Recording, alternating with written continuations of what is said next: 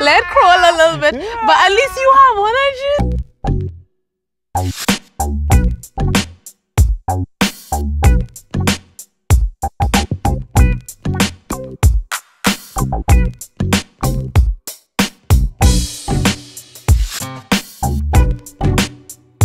And hello everyone, welcome to the new episode of YouthFires. Jesse J here with Arielle. So I can't say, okay, go ahead. Before I was rudely interrupted. Welcome so why to can't our I just new say, episode. welcome to our new episode? Of course you could say it. Always has to be you. Well, you say it now. You say welcome to. Okay. And welcome to our new episode of YouthFires. And I'm Arielle here with Jesse J. Come on. Wonderful. And we are going to talk about a topic that is not spoken about a lot, because I find more in church or whenever there's events or whatever, people talk about relationships and they talk about marriage, but they don't talk about celibacy. And it is a serious thing. No, she didn't say celebrities. That's a different episode.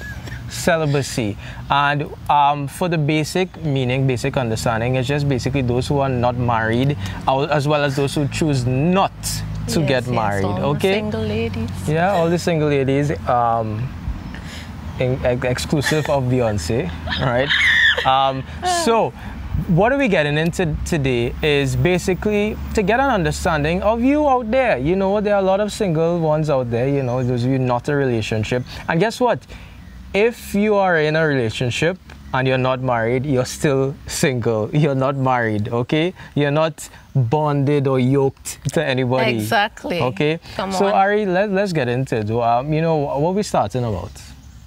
Well, we could look at the fact of just the lifestyle itself, because, you know, I mean, when you're thinking about celibacy, a lot of the times you would think about single, right? So maybe we could start from single and then go into, you know, the whole relationship thing, because that's where you get into the nitty-gritty of stuff. A lot of singles have a problem or an issue with celibacy. Right. You find that in the culture that you have a lot of promiscuity and stuff being promoted, social media, everywhere you turn, music, everything.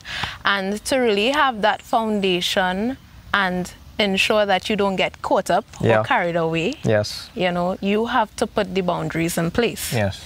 Because everything around you will, you know, a lot of the times it would draw you in the opposite direction. And in terms of the company we keep, the conversations that we have, that would determine a lot to how we face certain battles, how we deal with certain things. You know, the word of God doesn't make celibacy sound like what a lot of youths, young people these days would make it sound like. So you know, make it such a negative thing, like because Paul, when he speaks about it in the Word of God, you know, he kind of describes it as, he kind of sees it as basically equal to marriage or equivalent of marriage. Because in that you're serving your purpose solely for God. Exactly. He was when in that same scripture, I believe it's 1 Corinthians 7.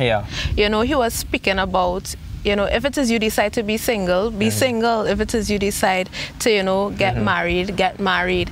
But, you know, it doesn't diminish your purpose. It doesn't diminish who God has called you to be. That, you know, when you're single, you have more time, or you're able to dedicate everything to Christ. And it doesn't mean that if you're in a relationship, you can't dedicate things to Christ, but grace for different things. And you have to really also pay attention to the Holy Spirit to know, okay, where am I? Where do I fall? Because it would have a lot of people that would be trying and like, they know that relationships and stuff is not where it's at for them.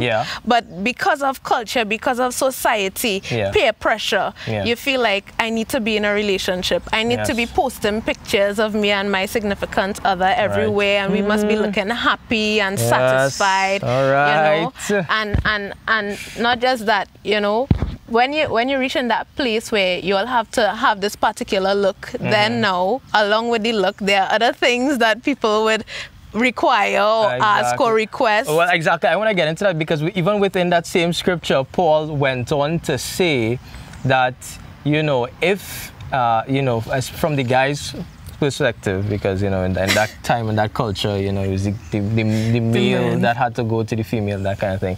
You know, he said, if it comes to a point where it overwhelms you, or it comes to a point where what you're thinking about that person, and in that scripture he said the word virgin. Yeah. We know today that it's not necessarily the case, but no condemnation.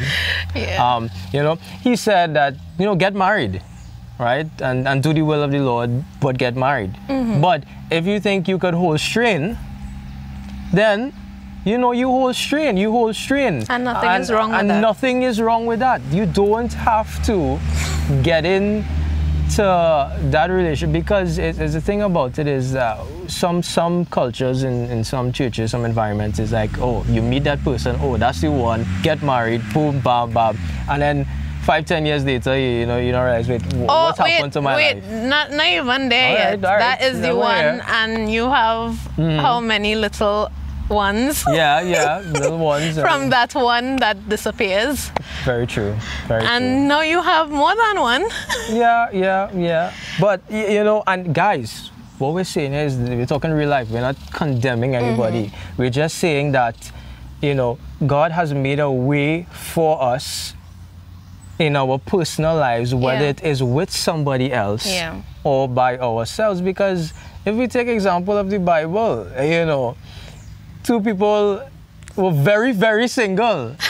Jesus and Paul. Yes, okay? Come on. When we think of the Bible, when we think of the New Testament, we think of Paul and we think of Jesus. Yeah. Okay, they laid a lot of instructions, a lot of foundation for us. And, you know, that's what it is. That's what it's about.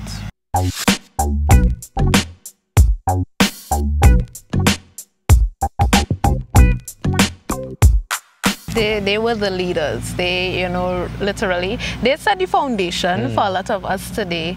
Because, I mean, now, and this is whether, I mean, you're in a relationship or you're not in a relationship. And when I say you're in a relationship, I really mean married or not married. Yeah. But, you know, the work that they had, it was so focused. Yes. So it comes down to focus. It comes down to your decisions. It comes down and really allowing the Holy Spirit to lead you. Because when it comes to that point of people feeling lonely or feeling empty or feeling a void, let's go at that point.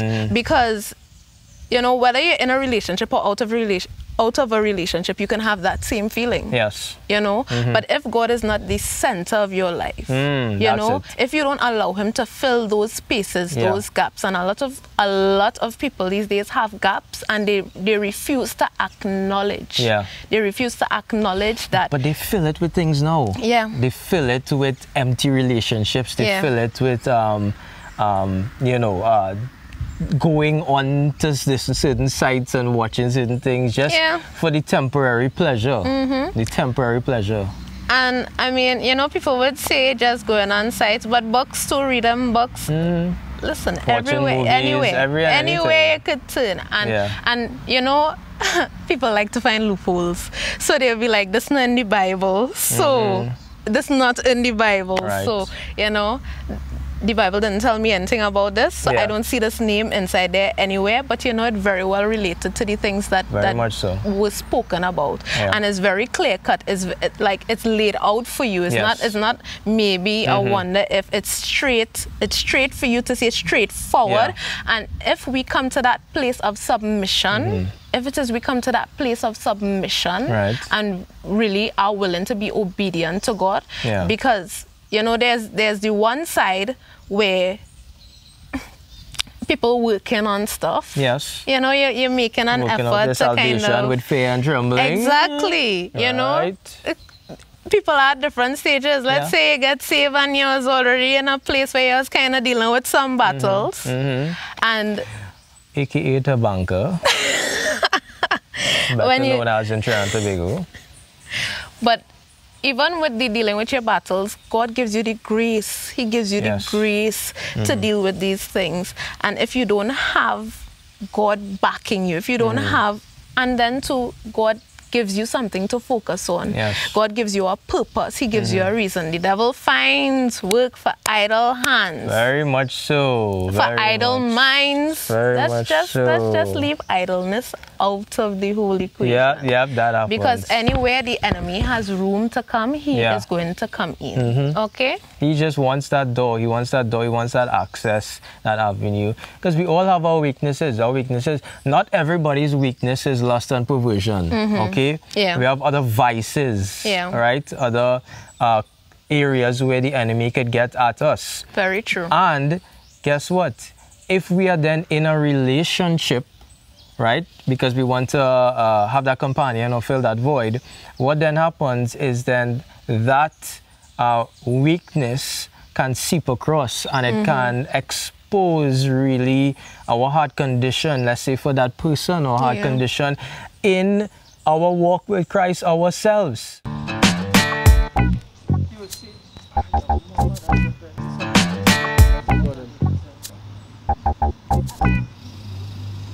We are now so now focused on the imperfections, the impurities, that we can actually see prophetically where God wants us to be. God, some of us, has us in a place of that being single. True. He has others in a place where it's a time. Exactly. Some people is a power couple. You know, God has working in tandem because they understand that oneness, that togetherness. And as Arielle is touching on, time. You may be single now. You may be in that period of celibacy now, but you never know. But you have to wait on the Lord. You have to wait on His timing because He's working on you. He's working on you. He can't put you with somebody else for the rest of your life. Guess what? Because that rest of your life will be cut short. Pretty much. As soon as that vows finished, honeymoon done, is marriage done. Right? And, I mean, let's look at it in general. It comes down to your personal relationship with God. Because yes, we are talking about celibacy. But that all comes down to, you know, what are you doing? You know, how are you spending your time? Yeah. What is your relationship with God like? A lot of people think that their problems start when they reach in a relationship. Whoop, there it is. All of a sudden, you're lacking self-control or whatever it is. And it's not something that just came from out of nowhere. You know, these are things that you would have faced even previously. So, like, really reflecting, taking that time to allow God to search you out and show you the things that you need to work on. Because for some people, certain things become idols, certain things become addictions, and you don't want to have, you know, to really battle that just because you left a door open. You know? Sin always waiting there, crouching by the door, waiting for an opportunity to come in. And I want to touch on something. Thinking it doesn't necessarily mean you're committing a sin, okay? Thoughts can happen, but it's then if you dwell on it, okay? If you dwell on it and you dwell on it and you dwell on it, and then it becomes a case... to take thoughts captive. Exactly, and then it becomes a case where then you act on the thoughts. And you meditate on it. Okay? So, it's okay. But in that moment, you say, oh my God, God forgive me, I'm sorry. It's you know. It's a place of surrender. You're working on it. The deliverance will come if you really want it. You be in your word of God, you be in worship, you be in prayer, you be in church as often as possible. And consistency. The thing about our relationship with God is that we have to be consistent. And as believers, we have to believe. Because you find that, you know, okay, let's say 1 week pass, 2 weeks pass, 3 weeks pass, a month pass, maybe let's say 6 months pass or a year pass, and you still find you're battling something. You know, and then you say, well, God really not strong enough to deal with this or help me overcome this thing. And that's not the truth. The enemy will always look for those little weak spots to make us doubt God. His main, you know, agenda is to separate us from God. It's to make us feel like God isn't real, God isn't there, make us doubt God or not. It's like the 3 Hebrew boys in the fire. Whether if I perish, I perish. You know? I die. Right? If you never get married, that's life. You know, if you get married, praise God. You praise God either way. Yeah. Paul was saying that. Praise God either way. Serve God either way. I learned the lesson of praising God after making a few children. Trust me. Because sometimes the things that you think you will get the satisfaction or the purpose or that sense of meaning, that's not where you get it. Jacob didn't want the lady. You know? And the real thing is that if your foundation is Christ, if you find or seek everything in Christ, God will always be enough. Yeah. Always be enough.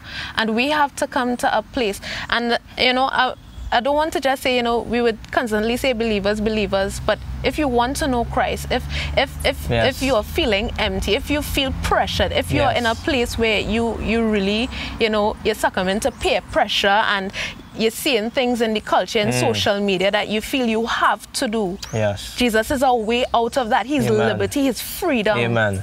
Amen.